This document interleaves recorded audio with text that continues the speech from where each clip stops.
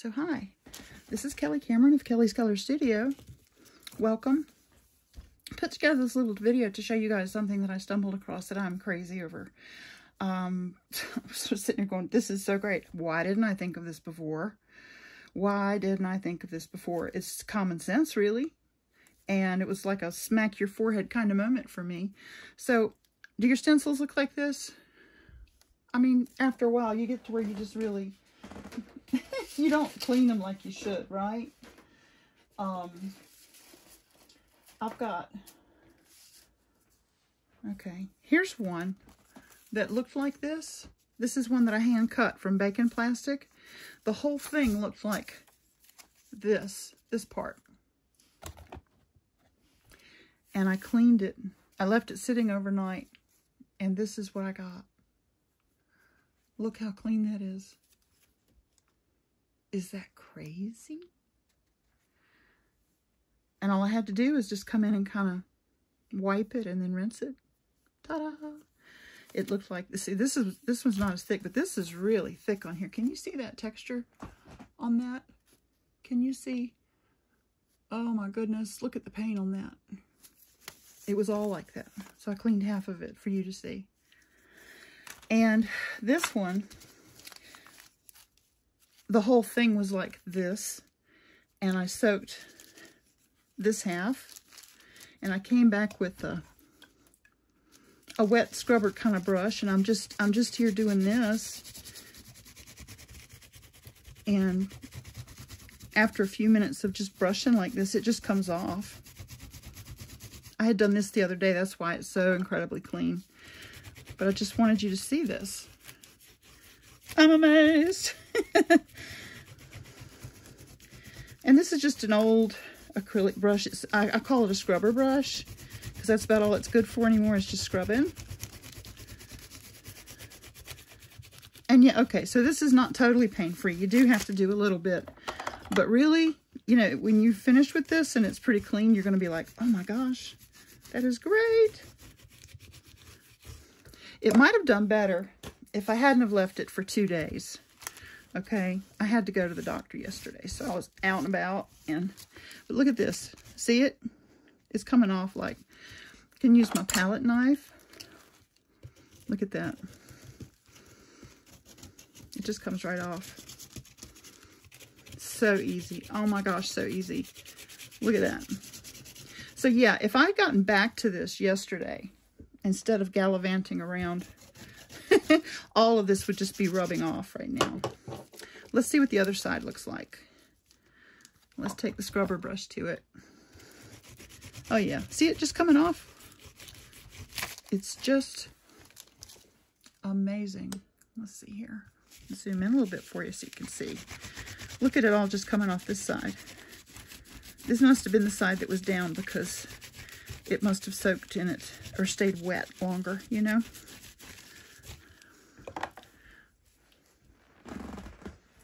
Let me get a new paper towel. I want you to see this. You just won't believe it. Yeah. Now this one, this little bit that's left, see, now that I've brushed it some and I've moved the stuff around, it's going to come clean. You also could take a scrub brush like this and just do like this. This is so much easier to me than running to the sink right after I'm through, you know, printing, because usually after I print, I've got my papers to deal with and I don't feel like dealing with cleanup, right? But look at this. This is just great. Now I'm going to get rid of this stuff. And I'm going to clean this stencil in just water so you can really see how great it looks. And I want you to know this is something I just stumbled across. And am I going to tell you what it is? Yeah, sure. Here we go. Look at that. Except for a few little places. Look, it's just rubbing off. The stencil is like new. Isn't that great? Oh, I should take these dry things. They dry. Take them to the sink. Scrub, scrub, scrub, scrub, scrub. And then I got all this paint going down my sink, you know? Don't like that either. Look at that. That is all right. I'm so happy. And you're not going to believe it when I show you what it is. And if you're anal like me, you can get in here and say, what? There's a spot. There's a spot. I got to get that spot right there. But just to show you how great this is. Oh my gosh. That's just like new. Just like new. What did I do with my other one? Now I'm not going to be able to find it, of course. Okay, so there was this one. This one is what they all look like. This one is half and half. Yeah. So I'm going to show you what it is and how I do. This is how we do it. I'm looking for a bag right here. There it is. I have these bread bags from Walmart that are great. It's probably better to use a bag than just a piece of plastic because the bag will contain the liquid. It won't run all over, right? So get your bag ready. And I have my acetate down here so I can just work right here. I can get it ready and then put it in the bag. I need to have a couple of paper towels ready though. Okay, here we go. You know what I'm using on this stuff? Big secret.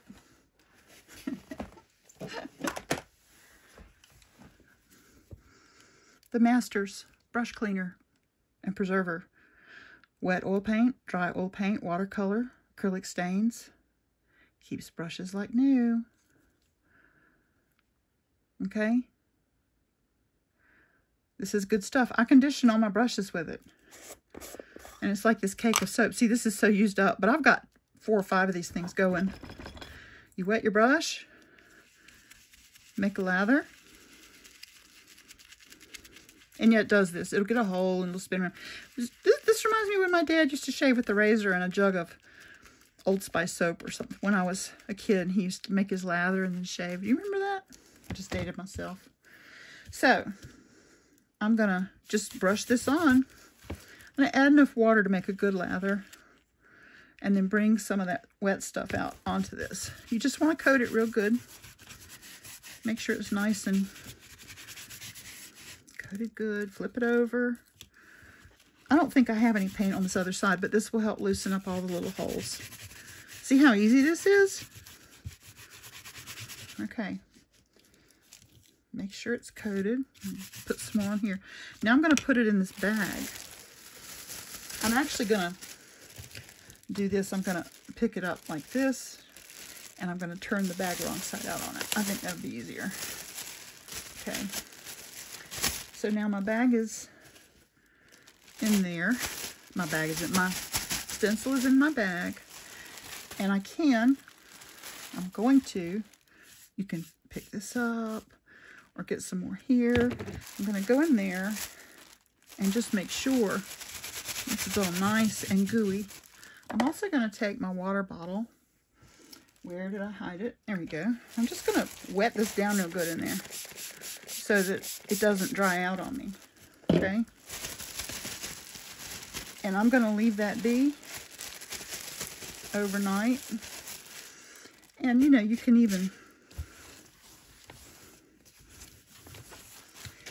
lay it down and if you can get the air out of the bag, it would stay. If you can burp it. I'm not doing a very good job, am I? Okay, here we go. Look, you could push the soap around in there. You see how that's sticking now? It's nice and wet and gooey, and it's sticking on both sides. That's what we want. And just fold it in half and leave it somewhere. We'll open that up tomorrow. Now here's another. Going to do the same with this. And I got something else to show you in just a second. You won't believe it. Same thing here. Lots and lots. let's see what the other side looks like. Oh yeah, we got stuff here too. We got, well, actually no. Yeah, we do. Okay, yeah. Okay, so we'll coat both sides just like I did a minute ago. It's nice and gooey.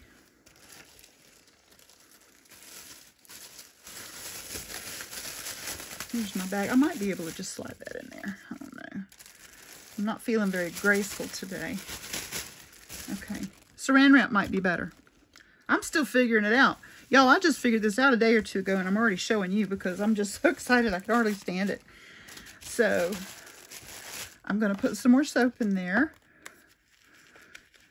I'm going to hold this still so it won't spin. Got a nice, see that lather right there?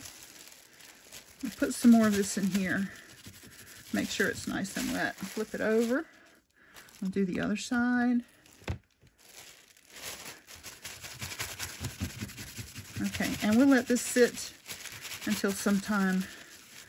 Well, you know, actually, I may open these up at the start of my demo on Friday, and we may clean these. So if you'd like to see how this comes out, join me Friday morning around 10 o'clock on my Facebook page for a demo.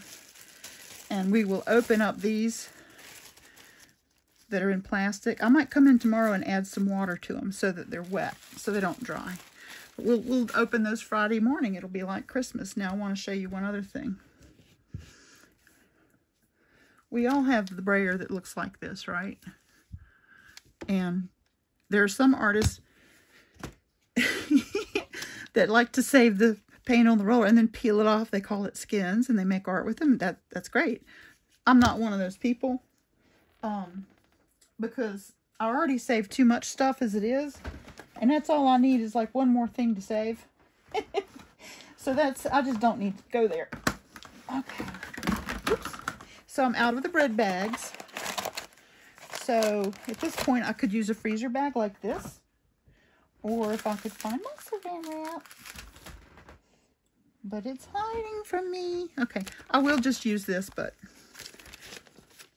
I wish I had that other piece of plastic now. Okay. And I could actually even pre-wet this, see? Put some water in there. Just get going. You could even put some, go ahead and put some lather in there too if you want. It can't hurt anything. I mean, gosh, it'll only help. Okay. Some of that stuff in there. Squeeze it off the brush. Here we go. But look. The other day, I came in here. I had shown you guys, I called it a hack, a shortcut. Like if you're finished with your art, you're printing, and you don't want the paint on your, if you don't want the paint on your brayer to dry and get hard, I showed you this. And this is, it came back to haunt me. It really did. Okay, here we go. For wipes that are supposed to be one-handed, they sure weren't. Okay, so this is what I do when I'm working and it's time to, I need to leave the brayer to go to lunch or something. I'll do this with a baby wipe. I'll roll the brayer up in a baby wipe, and when I come back, it's still fairly wet, and I can just keep printing if I want. Or then I can go clean it. But this way the paint doesn't get hard on the brayer. Well, I did this and then went somewhere for 2 days. And I forgot. And when I came back, not this one, but my other brayer, my speedball brayer, this baby wipe was completely dry, and all the paint underneath of it was completely dry. And when I went to pull it off, it tore in pieces. And I thought, I've ruined my brayer. I've completely ruined my brayer. Well, guess what? Yep. I did some of this. Now, this is not in the same condition that my brayer was in the other day with the thing stuck to it. But I just did this. Now, my other brayer pops out of the handle. It's one of those that... Where is my handle? This is the handle for that brayer.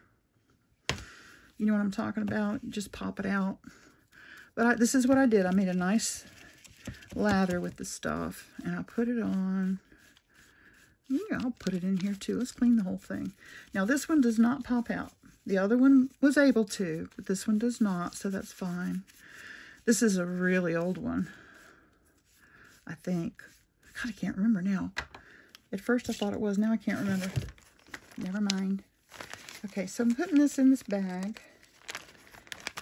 It was different with my other one because it was just the roller, so I could roll it in the plastic. But this I can do like such, and I could actually put some tape around it to keep, so that the plastic will stay in touch with the brayer. It won't dry. So maybe like this. Yeah, that would work. I hope you can see what I'm doing. That's not going to stick because I got soap on it. 4 yards of tape later. I'm also trying to be a little bit quicker than I usually am because I know you're sitting there waiting for me. So, okay, so I'm doing this, and I'm just going to make sure this all comes into contact with soapy stuff, and I'm going to leave that setting also until Friday morning. I might come in and shake it around or squeeze it, but I won't open it, okay? My promise to you. I want you to see my old brayer. Look at this. Do you see how nice that came out? It looks stinking brand new. This is probably a 20-year-old brayer. That's how clean it came out. Yep. So, there you go. Look at that. Ready to go. Just like new. I should clean my handle too. Now my handle looks really bad. But look, if we're going to clean and condition our brushes and this stuff, if it's going to... Okay, so like this brush was solid to about here. It's one of these brushes I got some glue in it or something, you know, sealant or glue or something. And this brush is plenty old. And you can feel it right here. It won't bend. These bristles bend to here, but this part right here will not bend. It's glued solid. And every time I use this as a scrub brush, when I'm done, I'll leave the foam on it and I just condition it, the bristles to go the way, which is funny because I'm scrubbing with it. But anyway, this is how you use this stuff. It's a brush conditioner. And you put it on there and you can leave it there. Just set it on your brush holder and leave it, you know, propped up and let it. And all you do is before you get ready to paint, just clean it real well in water. Get all that soap out of there. It removes old paint. It gets rid of color. You know, you clean a brush in water and you think you've got it clean, but then if you wipe it on a paper towel, you might see a little pink or whatever your color was. So this gets that last bit of stuff. You know, you thought it was clean, but it's not. This will take care of that. So this is that. It comes in different sizes. And no, I don't work for the company. I'm not getting anything for this. But I just... Like, I thought, this cleans my brushes. Why wouldn't I use it on stencils and stuff? Just saying. It's fabulous. I love it. And I hope you will too. And you can get it different places. Anybody that sells art supplies pretty much has got it. I mean, you know, Blick, Cheap Joe's. You can get it on Amazon. You can get it at art and craft stores. You can get it. And they've got, it comes in big. I've got a tub the size of a Cool Whip container with this in it. I've got big ones and little ones. I use the little ones for traveling when I go to open studio or, you know, plein air or someone's house or whatever. I just want to take some with me, but I don't want to tote a whole big container. So anyway, this stuff is the bomb, and I've always loved it for my brushes. Now I love it for my stencils too. Ha! I'm just over the moon. So anyway, I hope that this helps you. It has certainly helped me, and I'm tickled to have found it. If you like this video or any of my other ones, my channel is new. I don't have a whole lot of subscribers, not a whole lot of stuff going on, and I'm trying to get it figured out. Trying to do gear up to doing some live videos for you guys at some point. So if you liked this, please give it a thumbs up and you know, let me and the rest of the world know you liked it. And if you click on the little bell, that'll subscribe you to my videos. And next time I put one out, you'll get a little ding-a-ling. So that would be awesome. I appreciate your support. I appreciate your time. And also, as always, thank you to my patrons on Patreon. Couldn't do this without you guys. All right. Have a great week. We'll see you Friday morning at 10. Bye.